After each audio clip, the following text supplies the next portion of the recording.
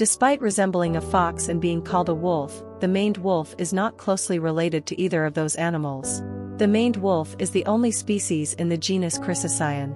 This large canine lives in the South American savanna with an important role in the seed dispersing of fruits, especially the wolf apple.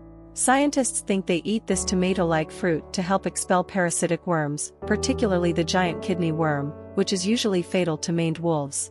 They are solitary animals that feed on plant and animal matter. The maned wolf stands about 3 feet tall at the shoulder and weighs about 50 pounds. Their deer-like long legs help them see and hunt in grassland. Because they do not hunt in packs, they are typically unable to bring down large prey. They do not howl but instead emit loud barks or roar barks. They mark their territory with powerful smelling urine.